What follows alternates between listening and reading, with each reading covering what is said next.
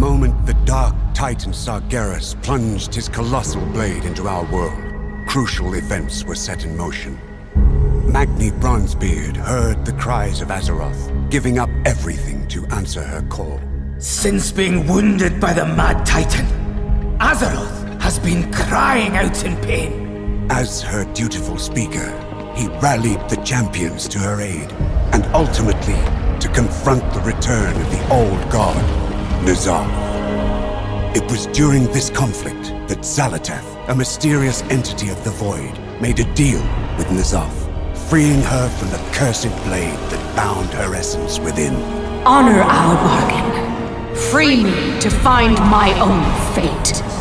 After she vanished into the darkness, N'Zoth was confronted by the mortal champions and destroyed, ending the old god's reign of terror.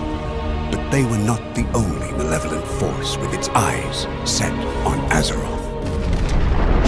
For soon, the sky was sundered, the Shadowlands split open, and our heroes were pulled into the realm of death itself.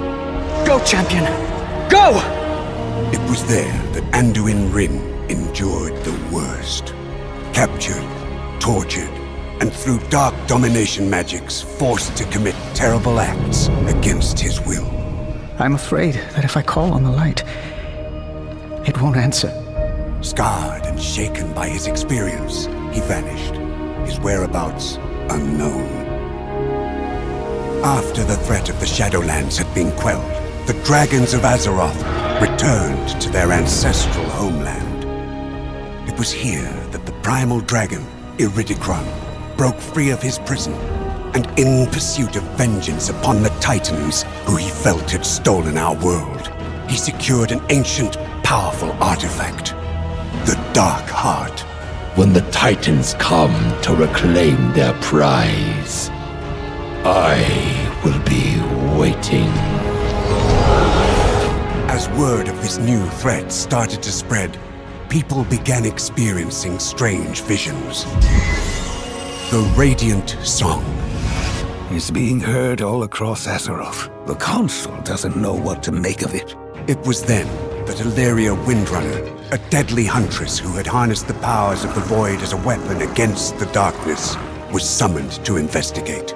We still don't know what this Dark Heart relic is capable of, but we do know it's in the hands of someone called the Harbinger. It was not long before Illyria discovered the Harbinger's true identity. Xal'atath, the mysterious figure, was once again on the move. While neither Xal'atath nor the Dark Heart could be found, her mentor, the enigmatic Locust Walker, issued Illyria a dire warning.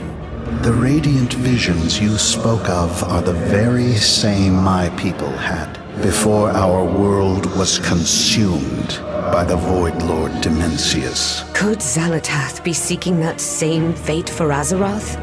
You must find a way to stop her. If you cannot, then Azeroth is already doomed.